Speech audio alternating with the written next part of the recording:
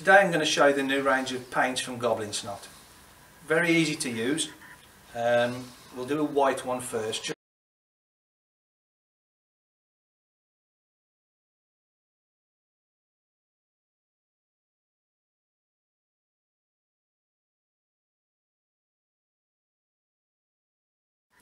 Right, we're going to start off with some white paint. Take the top off. I've just shook it a couple of seconds. Squeeze the bottle gently until a little bit of paint comes out of the centre. As you can see, the foam has already been primed because we've already used it, but gently move the paint bottle from the tape on the shaft down to the knock end. If you need a little bit more paint, it's going a bit dry, just give it a little squeeze, put a little bit more on, and as you're doing it, just rotate the shaft in your hand so you get a nice even coverage.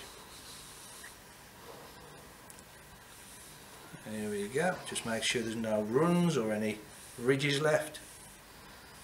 Right, there you go. You can see how easily it's covered.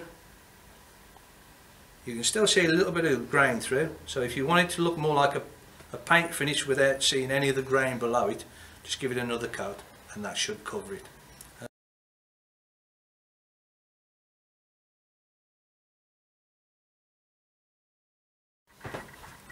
Now we'll do some blue. These are darker colours so you can see how it works. A little bit more paint, give it a squeeze.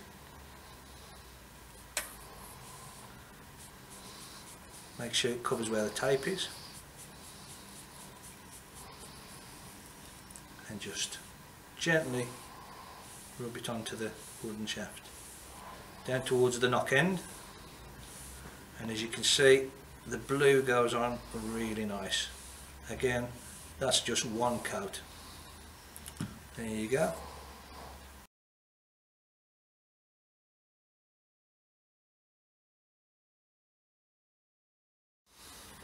Right, here's one that we did earlier. It's a purple one. So we're just going to peel the tape off. And you can see it's quite a good finish.